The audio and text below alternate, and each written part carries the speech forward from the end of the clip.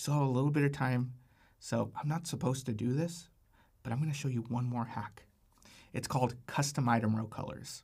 All right, we'll keep this between us. We're going to come right over here to actions, go to settings, and what this feature does, it gives you the ability to have that plan page feel the way you want it to feel. We're going to come over here. Maybe we want those headers to be just a little bit darker. We're going to go ahead and select dark gray. We're going to go to songs. Maybe I want those to appear in, blue. We'll select that.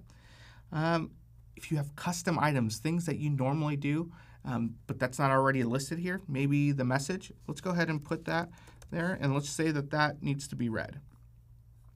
We'll hit save. Maybe you do announcements, and you want that to be in green. Perfect. Now, if we go back into our plan,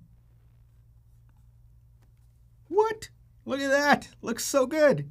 And so you can adjust that however you like. Now, if you prefer not to have that or certain team members don't want to see those colors, the great news is they can uncheck this for their own profile and we'll remember that for them on their browser.